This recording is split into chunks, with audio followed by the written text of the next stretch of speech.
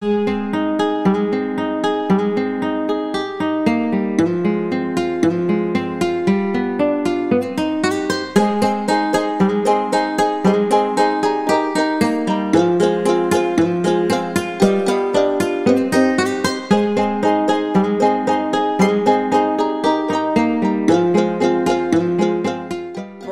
buongiorno, buongiorno. Buongiorno, buongiorno, buongiorno. Welcome to the DaVinci Machines exhibition. My name is Mark Rodgers, and I'm the director of the DaVinci exhibit here for North America. Every one of the models you see here were made by third-generation artisans at the Museum of Leonardo da Vinci, as close as possible to the drawings and the codices of Leonardo da Vinci. Leonardo da Vinci was born April 15th, 1452. He was actually born out of wedlock to a servant of his father. His father was a notary in the law profession, and his mother was one of his servants. As a result of being born out of wedlock, he wasn't allowed to go into the family business. Thank God. And as a result of also being born out of wedlock, he wasn't allowed to go to school. In fact, for the first 14 years of his life, he was let to roam free. You know what he did for the first 14 years of his life? He updated his Facebook page every day. He Twittered with his iPhone. And he had 250 cable stations. And he watched television all day. You know, actually, he didn't do that. You know what he did? He taught himself how to read and how to write and how to paint until his father recognized this unbelievable talent that he had and finally got him into schooling at the age of 14. You know what Leonardo da Vinci needed in his life? The same thing we do, money. He needed money to survive, and he farmed out his design talents to the dukes and lords and kings of the day, well, all the artisans did, to design these military weapons, both offensive and defensive. Italy wasn't the one country that we know of today. It was all these different warring factions. Each one of the dukes and lords and kings were trying to outdo the other one with these machines of war. You know what kind of the sad part about this story is so far? What's changed over the last 550 years? Absolutely nothing. We're still making war machines to make money to kill people. Is that insane? But you know what? That's actually a different tour. We're not going to go on that tour today. We're not going to talk about the military-industrial complex in this world. We're going to talk about Leonardo da Vinci. Leonardo da Vinci was under the auspices of the Duke of Milan for 20 years, the longest benefactor of his life. He spent hours and hours and hours on his drawings, making sure each one was absolutely perfect, each one was as correct as possible. But on his drawings and on his codices, he always left one or two key factors out of his drawings. In case somebody ran off with these codices, they couldn't make these machines of war work without his knowledge, without his consent. He basically designed in his own copyrights to his own drawings. This was actually, he called the war wagon, and he designed this for the Duke of Milan. He designed it one way for the horse and rider to be positioned here and literally pull this into the field of battle. He designed it a second way for the horse and rider to be positioned in a forward position facing this machine and literally push this into the field of battle. You know what? You've already determined you didn't want any one of those two jobs. It was an interlocking gear system. And as the wheels would come around, it would turn the gearbox on top, and the blades would come around and literally mow down the opponents. Holy cow. Can you imagine? Can you imagine being on the battlefield and seeing this happen? So this had a psychological and a physical impact on the opposition. But you know what? He was truly a man of peace. And I have many examples to go through the exhibit as I'll tell you truly what a man of peace he was. They said there was another reason he left one or two or key elements out of his drawings. You know why? He didn't really want them to work. They said when he would go through villages and towns around Florence and Milan and Rome, he would buy birds in cages at the center squares of town, and when he got to the edge of town, he'd open the cage up and set them free. That doesn't sound like a man of war to me, does it? It sounds like a man of peace. And I have many, many examples of this exhibit to show you. Come with me into the exhibit. I've got a lot to show you, and we've got a lot to talk about.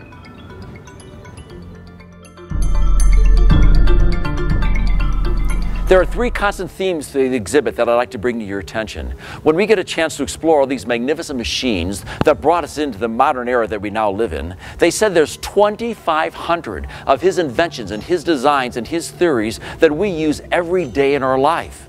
And he designed every one of these machines with only knowing 4 power sources. The only 4 power sources that Leonardo da Vinci knew were wind, water, horsepower, and manpower. And what a concept. By today's standards, what? They're all green, and they don't destroy our earth. The second constant theme through the exhibit that we're going to find. Not only did he invent a lot of things, he updated a lot of inventions. This was his update of the catapult. The catapult had been around for centuries before Leonardo da Vinci, but Leonardo da Vinci was attributed with bringing it up to the modern times of the day, of giving it a wrench and a lever and a rope design that they could pull it, they could crank this catapult into place, and then when it was released, the rope would unwind like a spring-like effect, like a slingshot effect, and whatever they were trying to catapult would go better, faster, straighter, and be more accurate.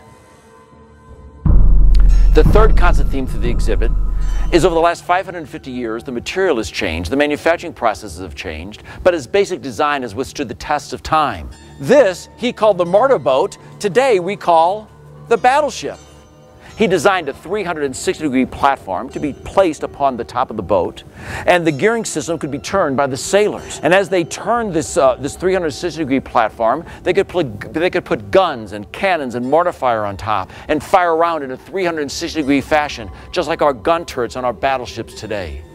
What's changed?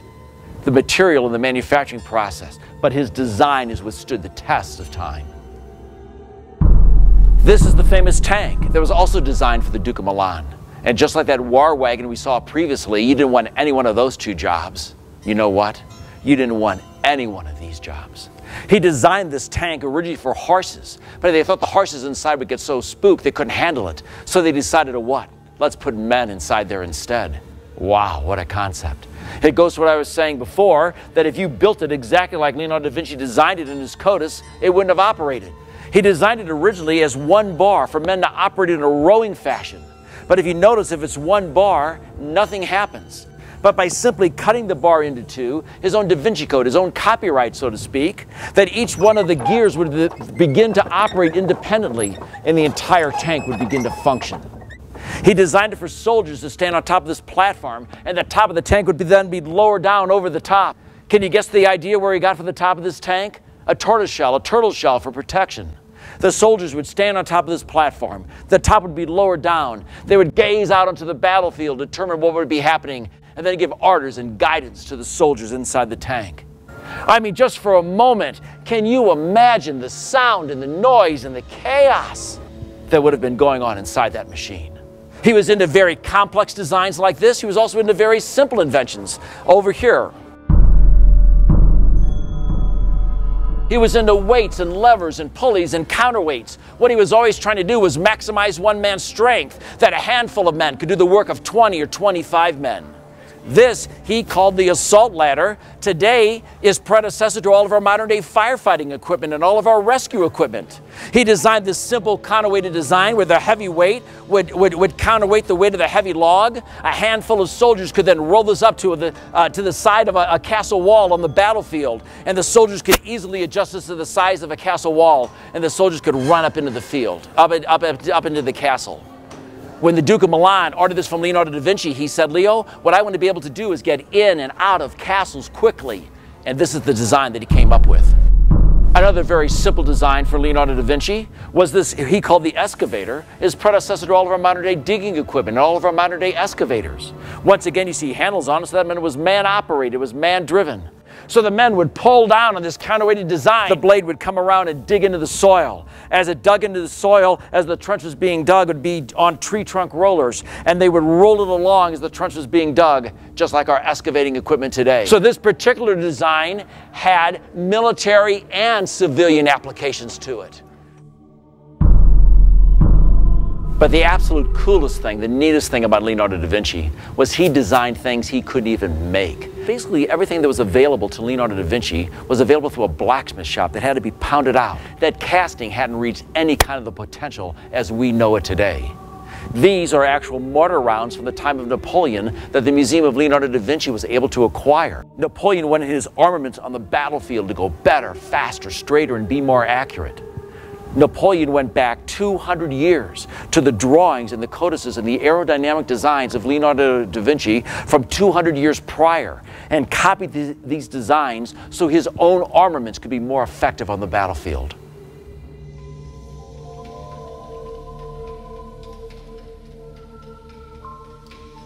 But enough about these war machines. This behind me is a reproduction of the fresco of the Battle of Angaria. The reason that we have presented it in this exhibition is because the story behind this fresco is so cool, is so neat, that we had to share it with you. The Battle of Angaria was a battle that took place over in Italy that pitted the Florentine army against the Milanese, the people from Milan. The Florentine army won, and soon after the battle, the powers that be in Florence decided to commemorate this incredible victory of battle. And they hired and contracted with Leonardo da Vinci to paint this fresco in the Hall of 500 in the Old Palace in downtown Florence. One day, soon after he began, the powers that be that hired Leonardo da Vinci decided to show up one day and see how it was coming along. They looked up and they saw Leonardo da Vinci painting the Battle of Angaria, and they realized immediately that they'd been tricked, that Leonardo had turned the tables on his own benefactors. He didn't paint this painting to show this incredible victory of battle because, you know what? Leonardo knows what we know. There hasn't been an incredible victory of battle since battles have begun. Leonardo da Vinci called war Bastille madness, and he wanted to show not what the government wanted him to show of this incredible victory of battle, but he wanted to show from the human side the human toll that war takes on the individual. Over the next 225 years, they covered it up. They put a wall up in front of it. They plastered in front of it. And 225 years later, when they were renovating the museum, they took the wall down and they had realized they had covered up Leonardo's masterpiece of the Battle of Angaria. Now it's more commonly known as the Lost Leonardo. It was the first time in recorded history that someone had stepped outside the box, outside this government propaganda machine, not to show you what the government wanted you to see of this incredible victory of battle, because Leonardo knows that there is none. Leonardo wanted to show from the human side the toll that war takes on the individual, and that's what he wanted to show in the Battle of Angaria, now more commonly known as the Lost Leonardo. 550 years ago, Leonardo da Vinci designed the original robot. He had dreams of mechanical knights that could be wound up, could be sent into battle, and a human being wouldn't have to die. He was tall, he was handsome, he was gregarious. Everybody wanted to be associated with him, and all the royalty of the day invited him to all the parties that they had. And you know what they would tell him? Leo, come by the parties, but bring your robotics with you. Show up with one or two of your robots, and he would show up and with his toys and with his robotic designs to entertain and delight his audience. You know what? He would be top on my guest list today. He'd be top on my guest list today. This design from Leonardo da Vinci is actually one of my favorites in the entire exhibition. He named and called this design his Scorpion boat. What this boat was designed to do was on the high sea of battle. This was designed to float up next to an opposing ship. As it pulled up next to the opposing ship, the sailors would extend this scorpion-like hook that would extend out and literally cut and slice the sail of the boat so the boat couldn't maneuver or get away and be essentially dead in the water. He designed A-frames for the rowers. As the rowers got closer and closer to the boat, if they were getting shot with arrows or getting hurtled with missiles of some sort, they'd be somewhat protected. You know why this is my favorite exhibition in the entire exhibit? Is can you imagine on the high sea of battle, and you're in an opposing ship, way off in the distance, you see the ship slowly coming at you. As it gets closer and closer and closer to you, you begin to talk among your shipmates and you begin to think and begin to say to each other, what is this thing? And as it gets closer and closer to you, as it pulls up next to your boat and you see this scorpion-like hook extend out, all of a sudden it dawns on you and your shipmates that what? That they sent this thing to destroy you. And then the chaos that would have broken out aboard that ship. Leonardo da Vinci's first passion in life was obviously painting, but his second passion was flight. He wanted to fly like a bird from the beginning of time. We've all wanted to fly like a bird. He studied birds and bats and wings and flight patterns of all sizes and shapes and dimensions. On the flight display is the closest design that he came to physically mimicking a bird in flight. This was his bat-wing glider. Now keep in mind, he didn't have all the bugs worked out of all of his inventions. He theoretically thought it would operate by the glider pilot's head would go through the opening, the glider pilot would hold on to either side in an attempt to manipulate the wing in flight. Yeah, right, huh? The Museum of Leonardo da Vinci in Florence actually has another name for this design over in Florence. You know what they call it? The decapitator. Because as soon as this thing hit the ground, your head came off. This is where Saturday Night Live meets the Renaissance, I like to say. Because you know what we need for this invention? More volunteers. Because the first 5 didn't fare so well, if you know what I mean. But in all of his writings and his codices and his notes, he theorized, and he theorized correctly, that for men to fly and to fly safely, that your wings had to be parallel at all times to the horizon. He designed the original inclinometer. The inclinometers above our boats and our planes today are highly computerized with gyroscopes and lasers. But this very simple design would simply tell the glider pilot that, hey, your wings aren't parallel to the horizon. He designed it to be in a glass bell so it wouldn't be affected by wind currents. He designed it to be on the glider in flight with the pilot. So in flight, the glider pilot could look over, determine if his wings were or were not parallel, and know to bring his wings back parallel to the horizon. You know what this was? The first on-board instrument. 500 years ahead of his time. This is probably Leonardo da Vinci's most famous aerodynamic design. He called it his air screw. You've seen it 1,000 times in commercials and cartoons, but most people don't know how he actually intended it to operate. How he actually intended this machine to operate is the men would stand on this platform, hold onto these bars, and literally run around in a circle and attempt to air screw up into the air like our present-day helicopter. Over at the Museum of Leonardo da Vinci, they teach courses every year to young students. And each year they ask the students to take his ideas and his designs and put them on our modern day inventions. And that's truly what the one student did. The one student positioned the air screw on top of our present day helicopter, which it was truly meant to be. Hey, I got a question. Did this thing work? Nah, it didn't work. There's 1,000 reasons we know today why this wouldn't have worked. It was too heavy, the men would wear out. But the idea was he was using manpower and air as an element to achieve and perform this function. Leonardo da Vinci had absolutely no way of knowing this, but you can tell by looking at this design what he was trying to do. He was actually somehow trying to mimic the design of our internal combustion engines and our electric motors of today, where this energy could be set up and sustained for a long period of time to help perform this task. Think about this for a minute. Can you imagine if Leonardo da Vinci would have had an electric motor or a power source or an internal combustion engine? I tell you where we'd be today. We'd be 500 years ahead of ourselves. You know what?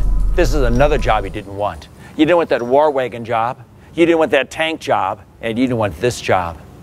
He designed these huge logs to be taken by the military on long treks and journeys. He designed these huge logs to be carried by horses and oxen and men.